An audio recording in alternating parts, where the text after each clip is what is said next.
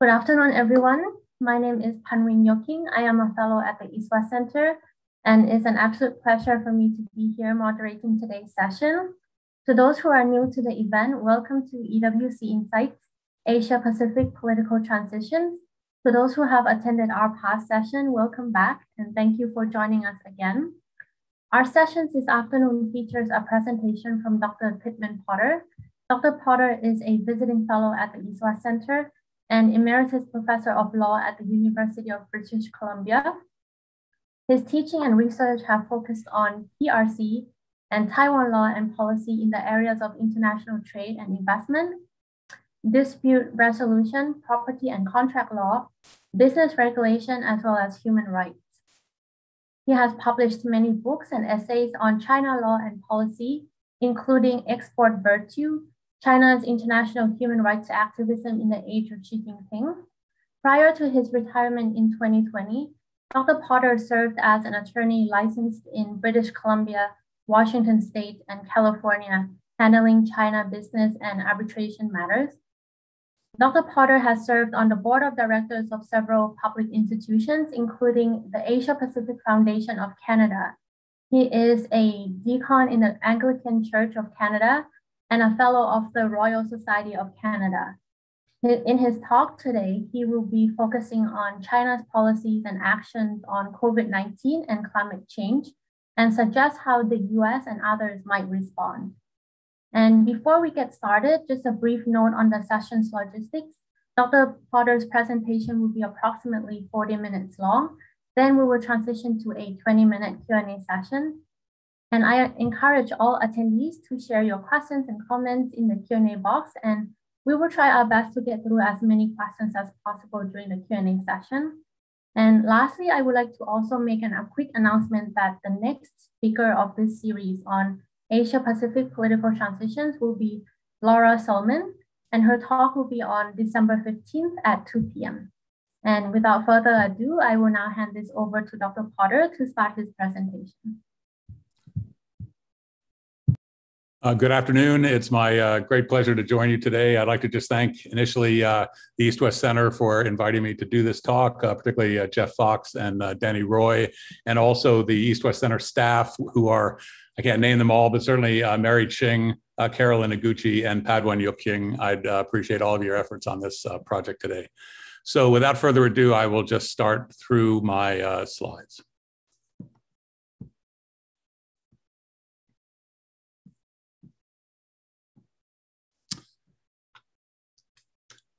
So this project is actually part of, this talk today is part of a larger project in which I'm examining China's behavior as a populist regime in the term of global populism. And we've seen China move from an ethos of serving the people to an ethos of common prosperity. And those both suggest themes of populism, both a progressive populism that looks to an idealized future and a regressive populism that looks to an idealized past. And that's part of the theme for this broader project of which this talk is a part. I start with the observation of China's alienation from the international system. And I think a very good example of that, although certainly not the only example, is President Xi Jinping's speech at the 100th anniversary of the founding of the Communist Party of China, in which he said we will never allow any foreign force to bully, oppress, or subjugate us. And I think what we see here is a level of alienation from the international system. And that sort of contrasts with my two previous books, 214, in which I use the dynamic of selective adaptation to explain how China internalizes international treaty obligations. And my most recent book that Padwan mentioned, which came out this past January, on China's human rights activism internationally, in which China is very active in trying to adjust or change the international norms and processes for human rights to suit its policy objectives.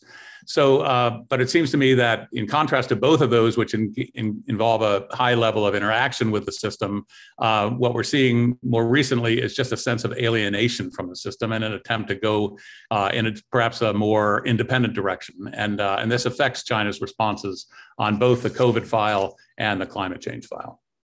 So if we look at China's COVID response, there's some important context for that.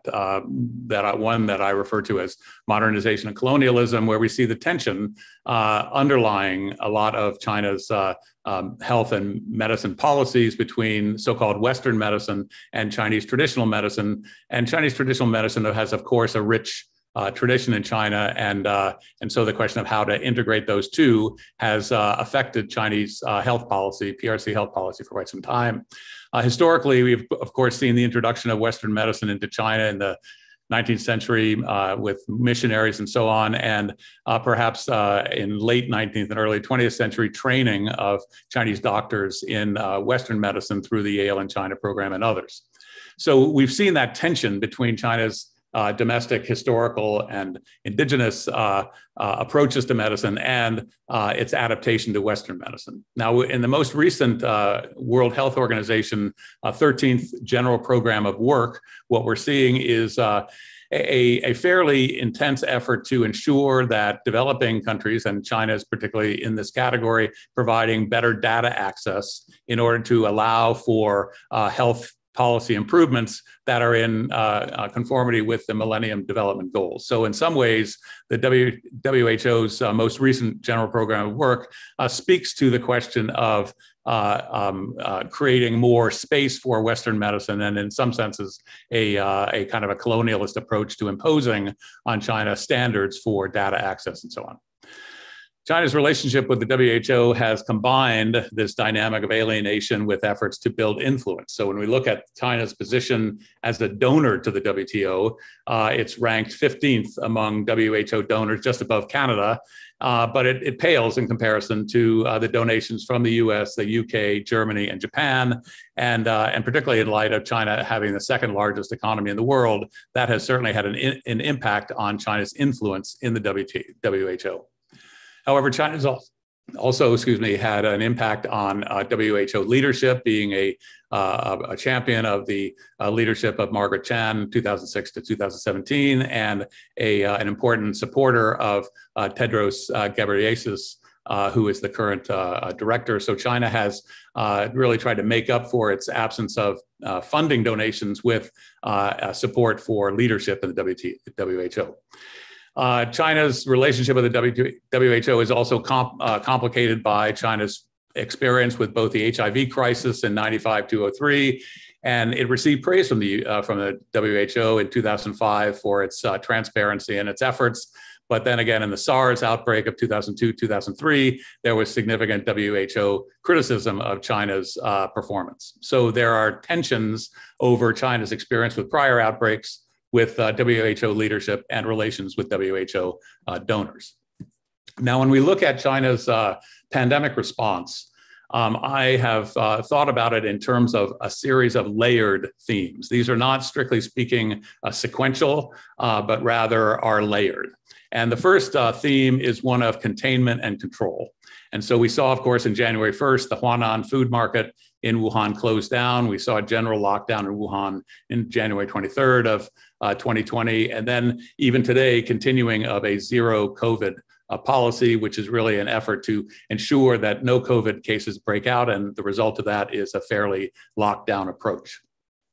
There's also an approach of information suppression, and we've seen the dilemma of local officials whose careers are often at stake if too much information or not the right kind of information about their performance is made publicly available. So there's a dilemma for them.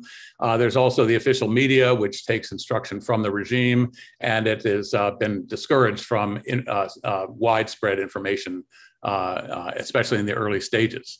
We saw doctors being criticized for publicizing or for sending emails to colleagues about the outbreak, and the case of Li Wenliang is probably the most well-known, but there are many others.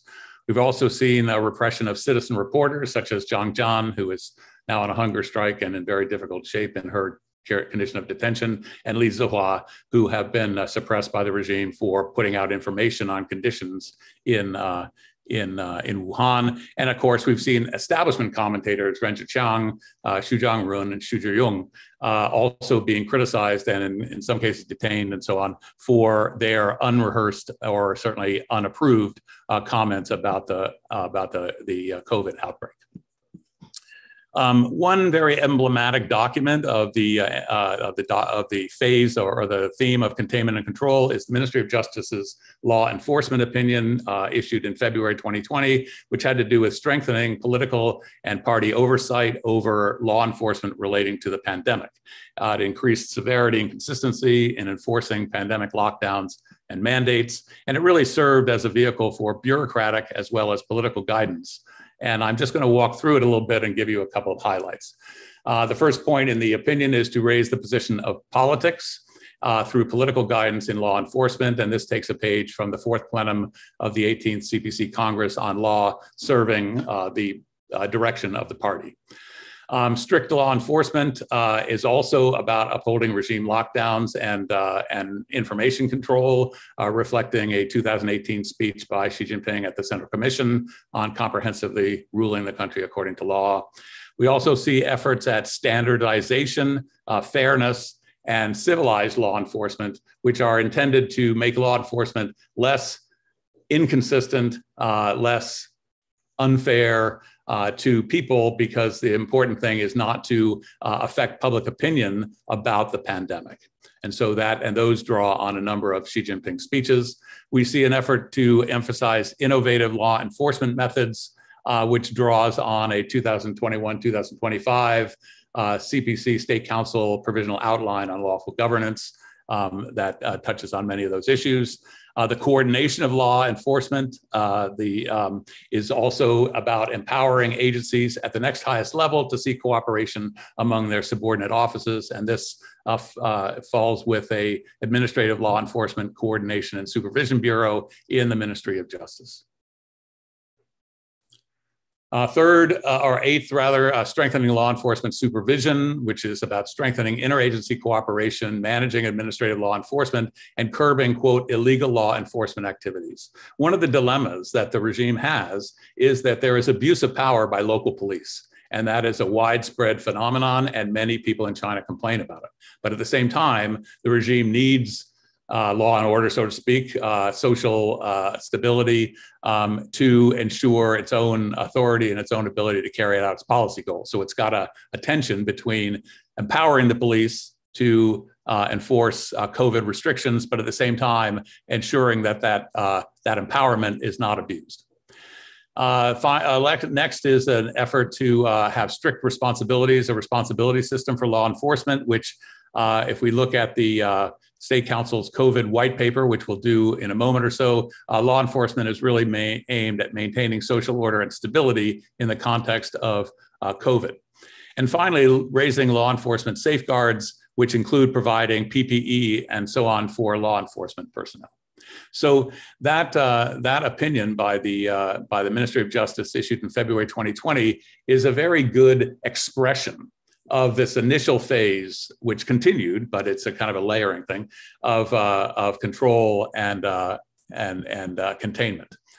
A second theme is a theme of partial disclosure and cooperation. As you'll see from the dates, they sort of overlap with the containment and control theme.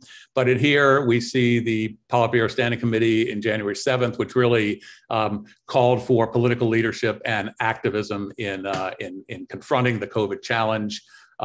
January 9th, we see the WHO, with China's permission, announcing China's preliminary determination on the novel coronavirus.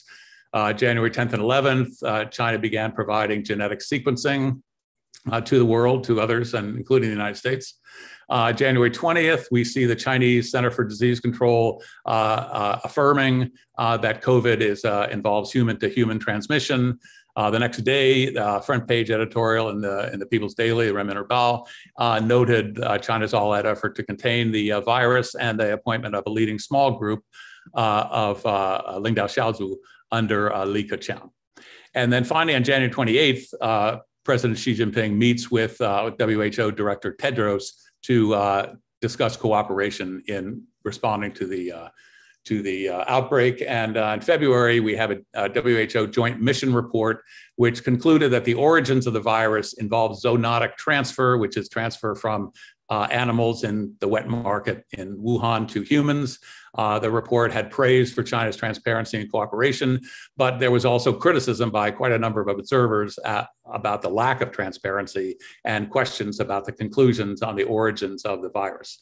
And so a second mission was planned for early 2021, and that mission had its, we'll speak to in a moment. In June 2020, the State Council Information Office issued a white paper on China's COVID struggle. And this is really aimed at an international audience. And I think contrasts with the Ministry of Justice opinion I spoke to a few minutes ago, which was really about containment and control. And this one is really about cooperation and greater responsiveness. So I'll just go through that one a little bit.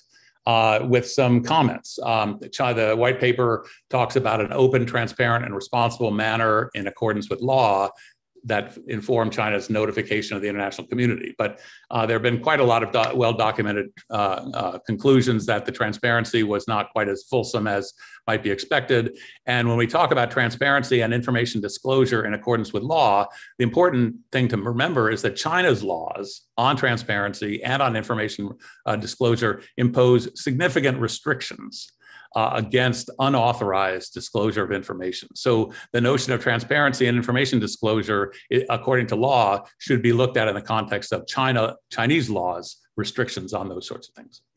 The white paper goes on to talk about the party and the government addressing the epidemic as a top priority, and that General Secretary Xi Jinping has taken personal command. Many respected observers, including Xu Zhiyong and Xu Jiangrun, who I mentioned earlier, have suggested that the party and Xi have actually compounded the challenges. So it's a debated issue, I think it's fair to say. China has provided information on COVID in a thoroughly professional and efficient way, but again, that has been criticized by multiple observers, including the WHO rather, sorry. Now, section 2 of the white paper presents several timetables on China's efforts to control the pandemic, and make no mistake, China made serious and long-ranging efforts to control the pandemic. But the white paper's timetables begin on December 27th, 2019, and avoids very numerous and sensitive questions about the regime's conduct during the initial discovery and response. The white paper refers to China's ability to mobilize resources to accomplish national incentives and so on. And part of this is about the notion that an authoritarian government is more effective in controlling these kinds of crises. And that matter, as you may appreciate, is quite hotly debated. There's also a reference to President Xi's speech at the World Health Assembly, which is the administrative home of the WHO, to strengthen global governance. But this, of course, echoes a recurring PRC theme aimed at diluting the rule-based international order and endorsing China's governance practices. It's also important to note that the comment referring to Xi Jinping talks about economic and social development, and that adds a reference to the right to development discourse, which places development equally alongside other human rights, such as freedom of expression, in the efforts that the Chinese government has pursued, and thus allows development to be a primary objective. And then the white paper closes by calling for resisting scapegoating and other self-serving artifices and so on, which challenges calls for further investigation into China's responsibility for the emergence of the coronavirus. And I think that white paper really encapsulates China's combination of limited information disclosure and limited cooperation internationally. Then after another theme is really limiting China's international engagement. And this really happened after the, as I mentioned, the 2021 mission of January and February, which concluded that the laboratory origin of the pandemic is considered to be extremely unlikely. However, there was much observer criticism with respect to data access, transparency, and omission of the possibility of a lab leak in that report. It was much criticized and quite controversial. In May, the US started an investigation, provided a report initially in August and an update in October, and it was inconclusive on whether zoonotic transfer or lab leak was the cause. China's response was unremittingly hostile and suggested that other countries might be responsible for the origins of the coronavirus, including the US. In July, Director Tedros walked back the conclusions of the 2021 mission and said that the conclusions discounting the possible lab origins of the virus were premature, and he proposed a further investigation, which China, rejected as political and not based on science. And since then, we've had continued resistance to data access, lab audits, and case files. We've seen references to state sovereignty and patient confidentiality as explanations for not doing those sorts of things. We've seen a lot of criticism of the United States and the EU on the origins tracing question. We've seen China continuing to champion the superiority of its authoritarian governance in responding to COVID. And finally, a very vigorous effort of vaccine diplomacy, where China's vaccines are being distributed around the world to developing economies. It's also tried to prod the WHO and the WHA to focus on control of the virus, not on its origins, and resisting new investigations.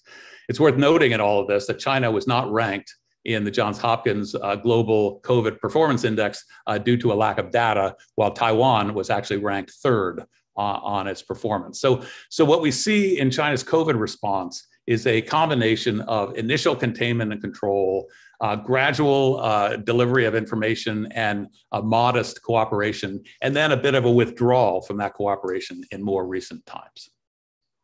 And I think this reflects the evolving conditions of China's alienation from the international system.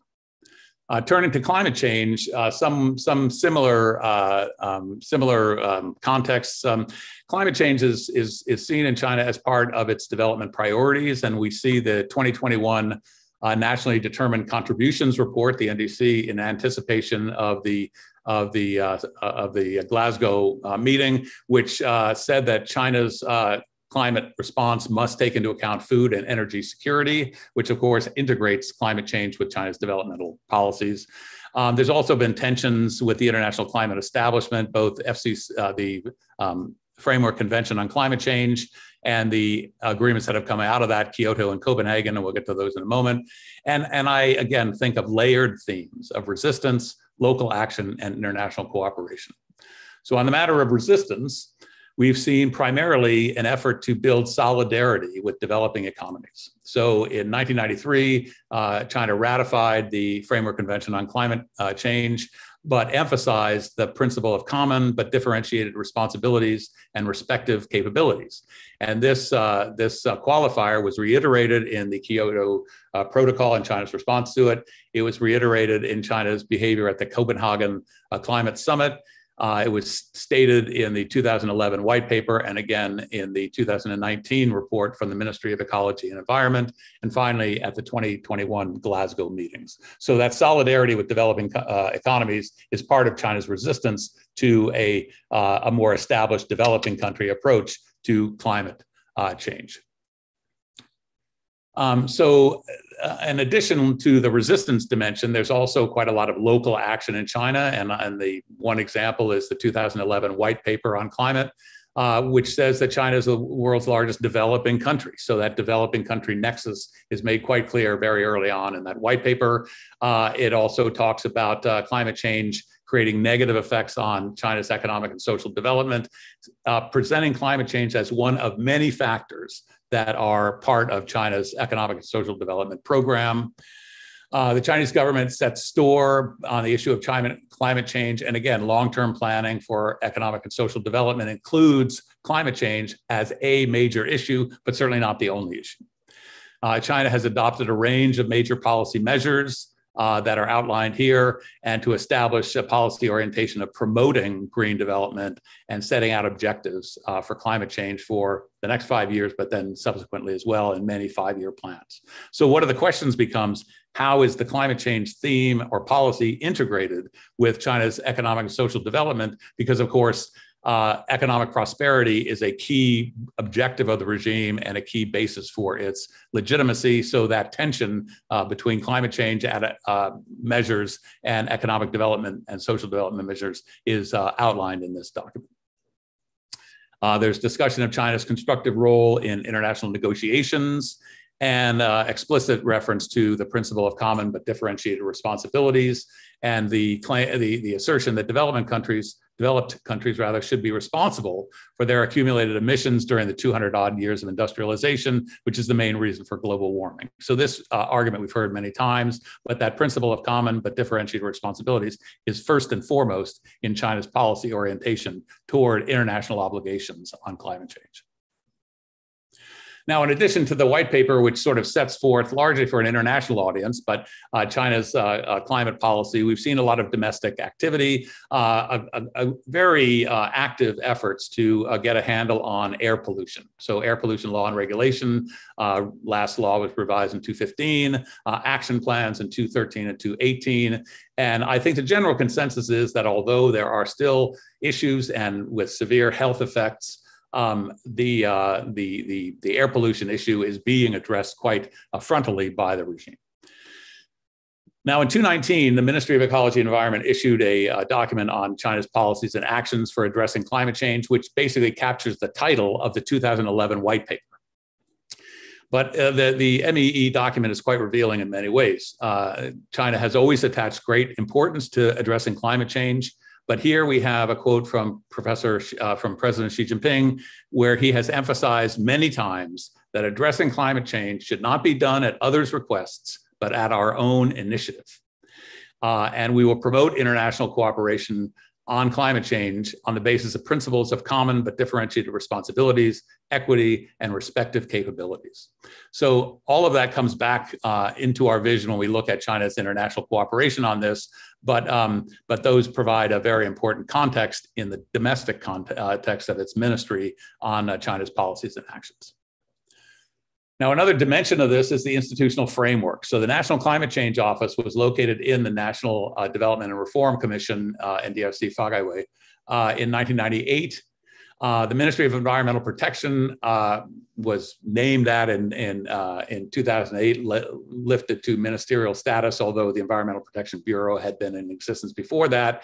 And in 2018, the NDRC climate change file was moved over to the Ministry of Ecology and Environment, which replaced the Ministry of Environmental Protection. So MEE is now got the climate change file as of 2018, but NDRC is still very active. And so in April 2021, the NDRC, in October rather, issued created a climate leading small group within the NDRC and issued a peaking action plan and a working guidance on carbon neutrality, showing that it was no longer a bystander to the Ministry of Ecology and Environment. And as I skipped this, but in April of 2021, the Politburo Standing Committee issued instructions on carbon peaking and carbon neutrality, because those are two key commitments that China is involved with coming out of the Paris Agreement. And so what this shows is there's a multiplicity of agencies involved. We have the Ministry of Ecology and Environment, we have the Party Politburo, and we have the NDRC, and that invites contending agendas and bureaucratic politics, which give us some sense of where some of the debates within China will be over the next little while. Now, China has also, in addition to the themes I just mentioned of the themes that I just mentioned of local action as well as resistance, we see a certain level of international collaboration. So, but from the 2011 white paper to the 2019 Ministry of Ecology and Environment report, the notion of common but differentiated responsibilities and respective capabilities continues to be the dominant theme in China's policy architecture for climate change. We also saw China providing national communications on climate change for the Framework Convention process in 2004, 2012, and 2018. And in preparation for the Paris COP21 meeting in 2015, China is a signatory and accepted the goals, the Paris goals, to, quote, limit global temperature increases to well below 2 degrees Celsius while pursuing efforts to limit the increase to 1.5 degrees Celsius. And the Paris Climate Accords also created an opportunity for China to assert prominence in the climate file after the US withdrew from the Paris Agreement. China's also issued two nationally determined contributions documents, one for the Paris meeting and one for the recent Glasgow meeting, which talk about China's efforts at climate change, some of which I've mentioned in the context of domestic efforts, but also reiterate the common but differentiated responsibilities and respective capabilities discourse. In April 2021, we had a leaders' climate summit in Washington that revisited Paris warming targets and looked at, and China asserted a commitment to 2030 for carbon peaking and 2060 for carbon neutrality. This was reiterated in President Xi's speech to the UN General Assembly in September, again, emphasizing the 2030, 2060 timelines, and also committing to ending investment in coal-fired power plants in developing countries, which has particular implications for China's Belt and Road Initiative. Then at the COP26 that has just been completed, excuse me, and I hasten to add, this is a work in progress, so we haven't gotten the full readout on COP26 yet, but here are a few thoughts on it. Xi Jinping, as many know, did not appear personally, but issued a letter, and in that letter, he emphasized the NDRC's climate plan and climate guidance, plan on peaking and guidance on neutrality, and reiterated the 2030 goal for peaking, talked about 260 as the goal for carbon neutrality, not 2050. And also at Glasgow, China resisted revisions. Xie Zhenhua, the Chinese chief delegate, with a long history on climate and environmental matters in China, was resistant to the notion of revisiting the Paris temperature targets from well below 2 degrees and ideally 1.5 degrees Celsius to a firm 1.5 degrees Celsius commitment, and that was resisted. China did not sign on to the methane pledge that had been signed by many, over 100 countries around the world. China's did not sign the coal pledge, which was intended to unify the elimination, essentially, of coal. But in the final document, China's last-minute intervention ensured that the term phase out, which was used to phase out coal and other hydrocarbon energy, to phasing it down. And China did this in concert with India, but that showed its continued resistance to the notion of restrictions on its own energy supplies and reminds us that energy security was a particular condition for China's climate activity. On the finance side, China has supported the creation of a facility to deal with loss and damage, which is essentially the compensation to developing economies for the harm that climate has caused to them as a result of the industrial activities of developed economies. But the developed economies are preferring the term dialogue, and so that facility versus dialogue is a key issue on enforcement. China also supported clean energy subsidies for poor countries and also adaptation support. And one of the issues is that the commitments of developed countries in these areas have not really been met. There were major commitments made at Paris that have not yet been met. And so that has been a big issue for China and for others at the Glasgow meetings. Now, one of the key issues on China is, of course, relations with the United States and China's climate change. The US Paris withdrawal and rejoining was a key dynamic in China's relationship to the international climate community. The US issued a fact sheet on China's climate performance in 2020, and China was did not receive it well and was very critical of the US withdrawal from Paris and the US policies. Then in Shanghai in April of this year, envoy John Kerry and Chinese Minister Xie Zhenhua had a joint statement in which they committed to cooperation. They anticipated the leaders' summit that was held later that month, and they committed to continuing to discuss a whole variety of climate-related policies. We had the Leaders Summit, of course, that I mentioned before in Washington, and that also gave an opportunity for China and the United States to try to find ways to cooperate on climate despite the many other issues that are troublesome in the relationship. And this is one of the dilemmas, so that we see in September this year, Foreign Minister Wang Yi essentially said to Ambassador Kerry and to others that China's cooperation with the US on climate could not proceed effectively unless some of the other issues, notably Taiwan, but also human rights and sanctions on Xinjiang, were dealt with. Efforts to have another joint statement in Tianjin in September did not succeed. So going into the climate summit, it was things were uncertain as to whether China and the United States would be able to put aside their differences in order to cooperate on a matter of global concern and of their own national interests.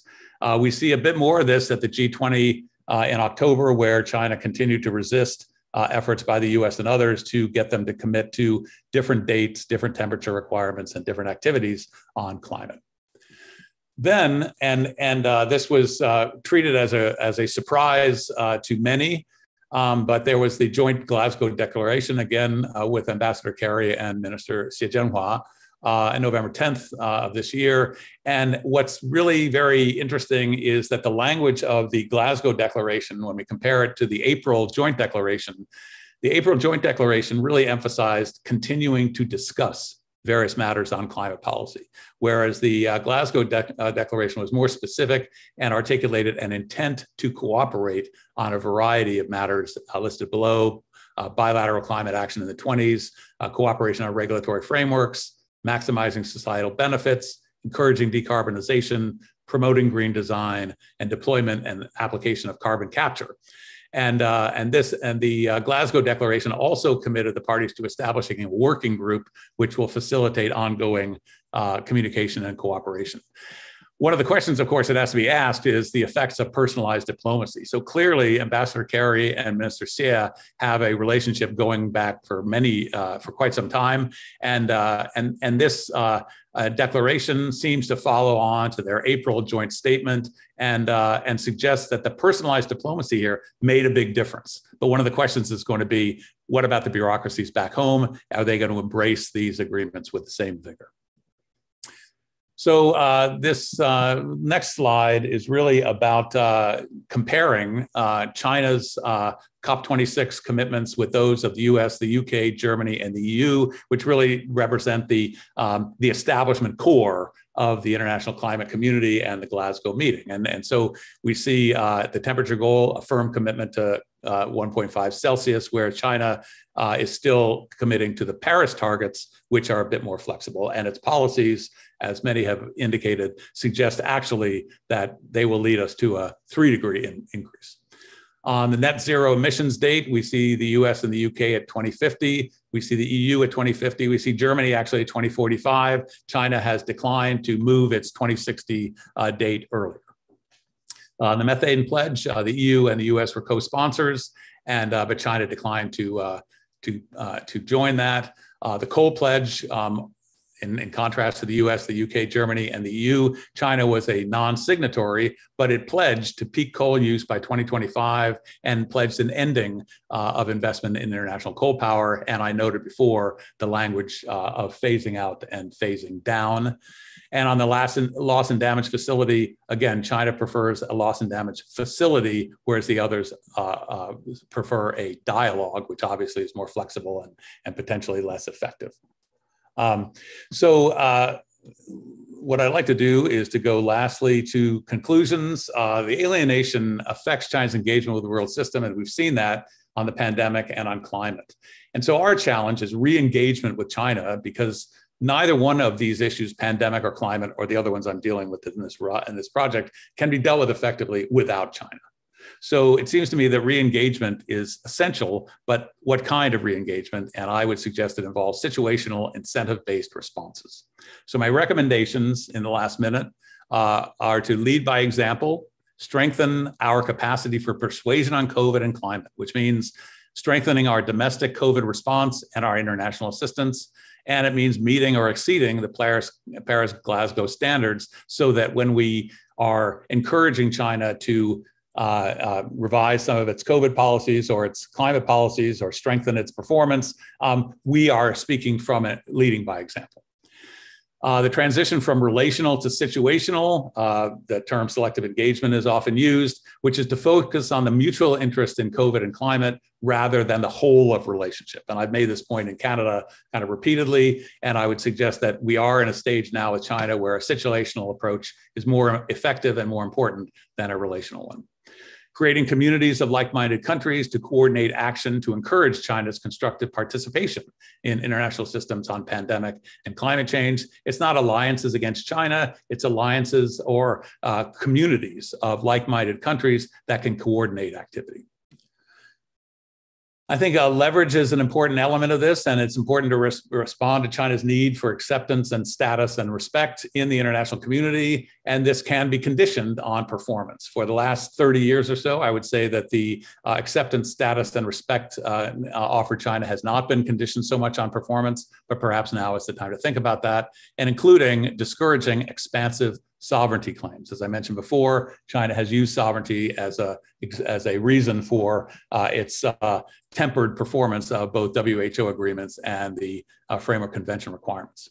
Now, there's some sector-specific matters on COVID. A transition from origin tracing to preventative measures, and I was delighted to see that comment made in the video conference between President Biden and President Xi this week.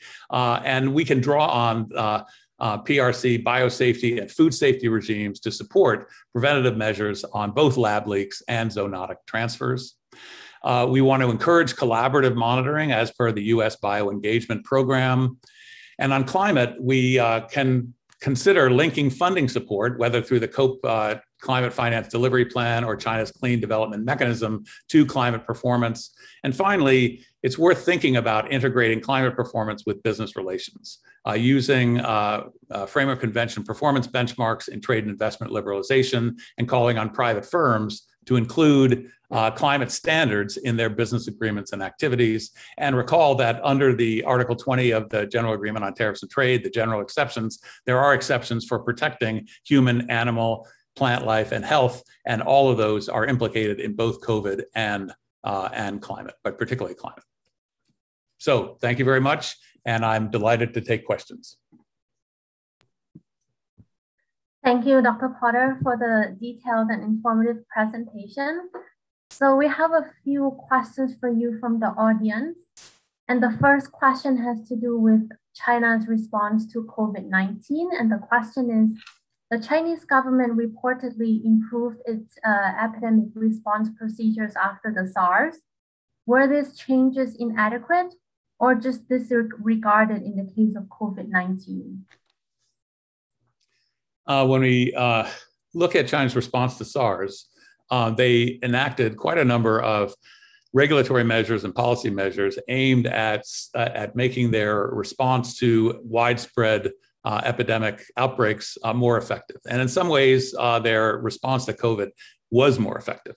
Their containment and control theme, if you will, as indicated in that MOJ opinion, but in other documents as well, and statements by leaders, has been relatively effective. So the question of controlling COVID in some ways reflects their experience with SARS. But at the same time, as we know in a global community, information access, data access, lab audits, and so on are critically important to assuring the international community that things are in hand and informing China's own people about things being in hand. And in those areas, there has not been as much progress. Got it. Thank you for the response. The next question focuses on US and China cooperation. So the question is, what, if anything, is the United States government doing to have constructive engagement and cooperation with China on major global issues you have identified? Well, I think the comments on at the COP26, the US-China agreement, and the way that agreement moved from focusing on discussions to commitments to cooperate on a number of very specific things indicated really quite decisively, actually, that the US and China, and the US in particular, but China too, are prepared to put aside differences in order to cooperate on things of mutual interest. But at the same time, those differences are about real things. I mean, Taiwan is a real issue. The repression of the Uyghurs in Xinjiang is a real issue. The treatment of Hong Kong and many other issues. So I don't think the US is willing to set those aside. And China seems increasingly, albeit reluctantly, amenable to having a climate discussion, at least, that is not distracted by those kinds of issues. So I would say that those are important. But what's also important is the summit this week, or the video meeting between President Xi and President Biden, which really, I think the fact that it happened at all, and the fact that it showed at the very leadership level, a commitment to try to cooperate on things of mutual interest, even while acknowledging that there are differences between our two countries, and those are going to play out as they will. So, I think the issue really here is now about restoring a process for what I call situational engagement, which is engagement on issues of mutual interest while reserving the capacity to respond on issues there where we disagree. Okay. All right. Next question is, what can we expect in the case of another pandemic involving China? What might China do differently? Thank you for that. And of course, if we look at the past 20 years, we see novel coronaviruses emerging with some regularity. And part of that has to do with humanity's encroachment on the natural world. And it's not all about China, because some of them have come from elsewhere, but China is a source of several. And so one of the real issues here is transparency and openness. And that comes into the whole question of the Western medicine and Chinese medicine. It has to do with sovereignty questions and so on. And so I think that an accommodation which allows for sharing of information. And one of the things I've always suggested is that our actions in China on policy matters ought to enhance China's own policy commitments. So with respect to the US investigation and the WTO investigations and the criticisms and observations of many specialists have basically not been able to resolve the question of whether it was a lab leak or whether it was zoonotic transfer. So it doesn't actually, from my perspective, I think we ought to stop worrying about which one it is and just say, let's adopt preventative measures for both. Now, on the zoonotic transfer, China has a very well-established food safety law. And so working with its food safety regime, efforts can be made to improve those circumstances and reduce the possibility of zoonotic transfer. Similarly, with respect to the lab leak question, China has an established regime for biosafety and lab safety, and the U.S. Bio-Cooperation Agreement is a very good opportunity to share information. So the key is to move away from the idea of trying to trace blame and rather focus on how do we prevent things from happening in the future. And I think responding to the possibilities of zoonotic transfer and lab leaks is the place to start, and doing it in a cooperative way is a good way to move forward. And frankly, I think we saw echoes of that in the Biden-Xi video summit this week. That's great, thank you. The next question is, how much of international criticism of China's pandemic response is fair, in your opinion? Well, I would have to say, as a person who's had many books criticized and many speeches criticized, I say all criticism is unfair. But criticism is part of the process.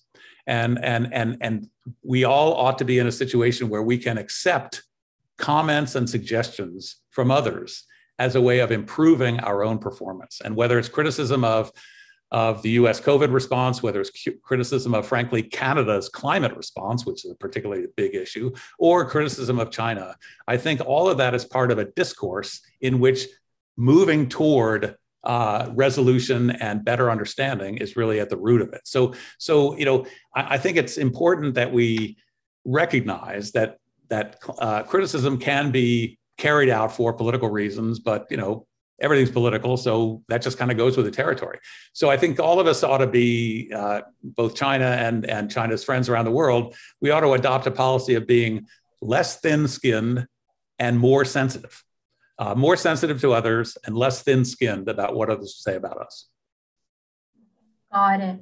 Okay, next question. How should US and the international community respond when China does not follow through with what it promises? Thank you for that.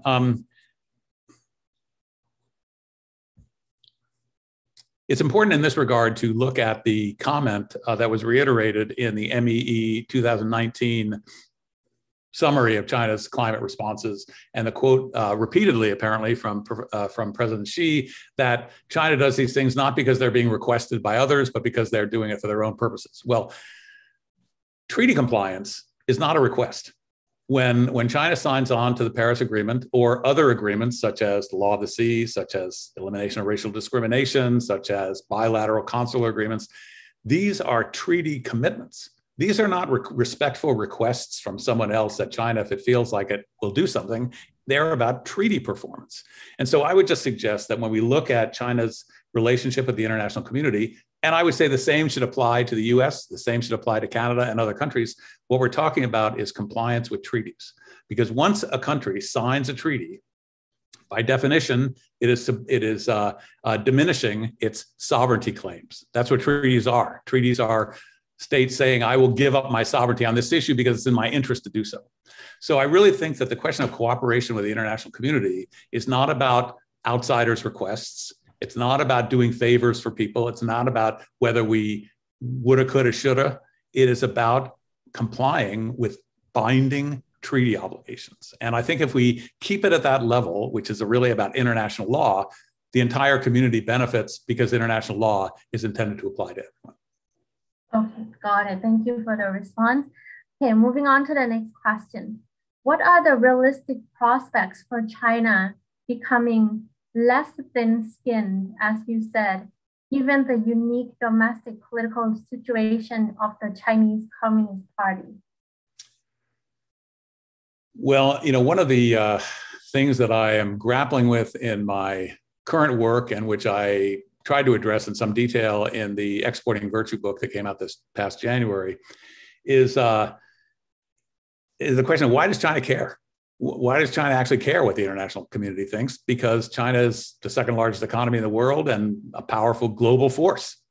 But the reality is that the legitimacy of the Chinese government does depend now increasingly on performance. And that performance has to do with prosperity and economic well-being for its people.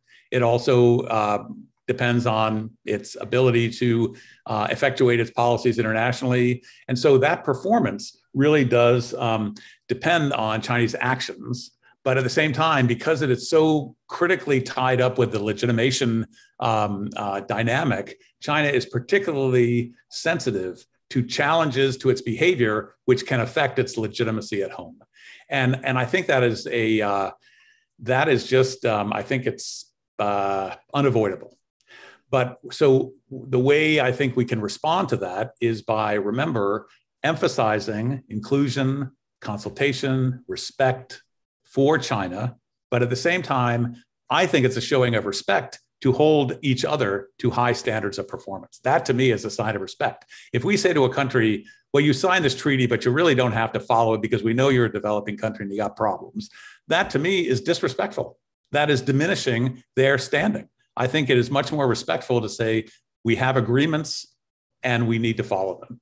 So I think that as China builds more confidence, as the regime builds more confidence in its performance, and at the end of the day, it's not about ideology, it's not about history, it's really about its performance. And as the regime performs better, assures prosperity more effectively, and becomes more confident in its legitimacy, I hope the thin skin problem will go away. Okay. Might not happen tomorrow. Okay, next question. China does need a role model, but who is going to lead by example? In terms of climate change, major powers, including the US, Canada, and Australia, all have failed to lead. How can we persuade China that it should follow the best practice when others don't? Well, thank you very much for that. And I alluded to that in my policy recommendations section of my talk, which is that the US, Canada, the UK, Australia, others need to lead by example. There is absolutely no point in saying to China, you have to change your carbon neutrality date from 2060 to 2050 in order to comply with Glasgow and Paris, when we ourselves are having trouble meeting those dates. And I would say that the US actually climate record is relatively good, but I mean, it needs to be improved and so on, of course, but Canada's record is really problematic. I mean, it's largely due to the tar sands, but there are issues with the ability to lead by example when your own house is not in order. So I really think that what Glasgow provides, not only in the US-China joint declaration, but in the agreement as a whole, is it provides a series of benchmarks and commitments moving into the next year or the next 2 years, the next 5 years, which countries can embrace and really make the decisions, hard decisions, because they have to do with economic interests, but make those hard decisions that allow us to make genuine progress on climate. And when we do that, we can then set examples for others. It is, I think, quite difficult right now for much of the West to be, and I actually said in an off-color remark to a colleague the other day that what Glasgow looked like to me is an effort by the developed countries to try to persuade developing economies like China and India to do more. And that is that's a hard row to hoe, because the developed economies, the industrialized economies, frankly, are responsible for the vast majority of historical emissions. But at the same time, China is, depending on how you count it, the largest or second largest emitter. India is a very major emitter, and those things need to be dealt with, even if there are historical complications. And one of the ways to do that is through the climate financing arrangements that were talked about in Glasgow, and which need to go much farther in order to create incentives for developing economies, and particularly China and India, to get their emissions under control. But we can't move that way unless we are prepared in the United States and in Canada and elsewhere to really set an example with our own behavior. Okay, got it. We have about 4 minutes left. So I think there's going to be one last question. To re-engage China, is it possible and necessary to separate China's justifiable claims and policies from unjustifiable assertions and claims?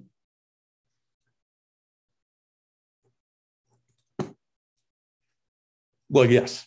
Short answer is yes. But the long answer is this touches on the kind of situational engagement that I've suggested is a useful way to approach China. So there are China questions about the international system and about the behavior of some of its friends and partners in the world.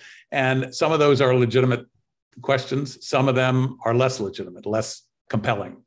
But we can't make a broad judgment on that just here. What we need to do is engage in a situational set of relationships where, when we're talking about maritime transport, when we're talking about, again, climate or COVID, when we're talking about refugee migration, when we're talking about autonomy of places like Hong Kong or Taiwan or other places, those are areas where we can start to sort out where China's what China's claims actually are, and where they are legitimate and robust and deserve respect, and where they are harder to engage with. And I think we need to do that on a situational basis.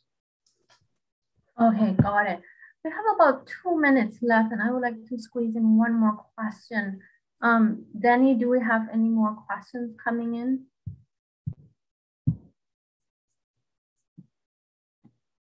No? Okay, all right. Thank you very much, Dr. Potter, for sharing your fascinating work, and your talk has really enhanced our understanding of China's stance on COVID-19 and climate change. And I also would like to extend our big thanks to our online audience for joining us this afternoon, and would like to invite everybody to our next EWC Insights on December 15th for a talk by Laura Salmon. And until then, have a great rest of the day, everyone. Goodbye. Thank you so much. And it's been my pleasure to be here.